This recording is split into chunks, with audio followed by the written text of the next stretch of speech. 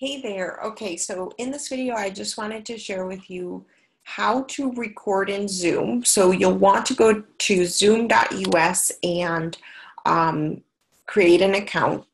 And I like to sign in with Facebook because it allows you to change your picture, but you can always change your picture anytime if you don't want to sign in with Facebook. And then a little icon comes up here. I don't know if it'll actually show it to me. Yeah, there it goes. And what you do is you hit start meeting, and then you can just record here. And I like to use this to record most of my videos for my courses and stuff. It's really easy to record and it's free. You can also record client meetings or interviews, example podcast interviews or something like that. So what you do, you go to zoom.us, you sign in, and go to my recordings, and it will be here.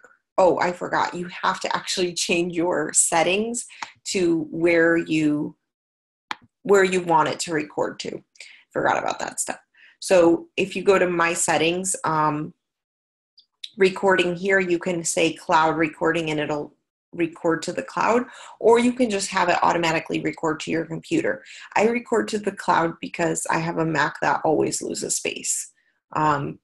Anyway, so then you go to my recordings, and then you go into the meeting that you want to download, and then you hit download, and then it will download it onto your computer. So now this meeting is in my computer. So what I want to do is rename it.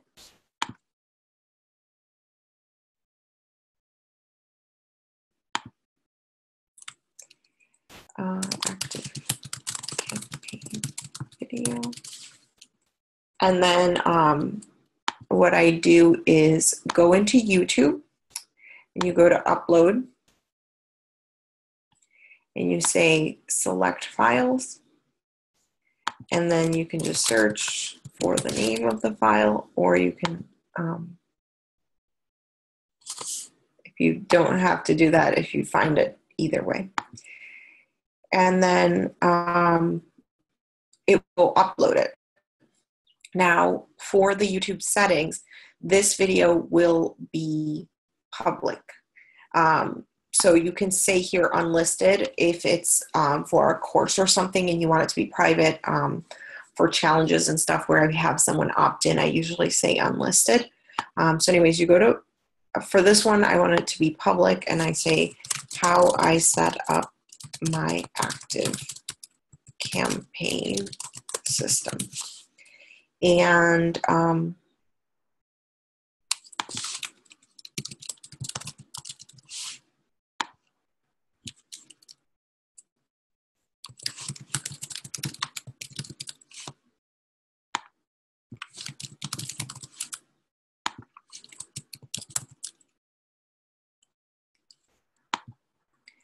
so how to organize active campaign tags. Okay. So then what I do is hit publish. Once it's done processing, it'll publish. And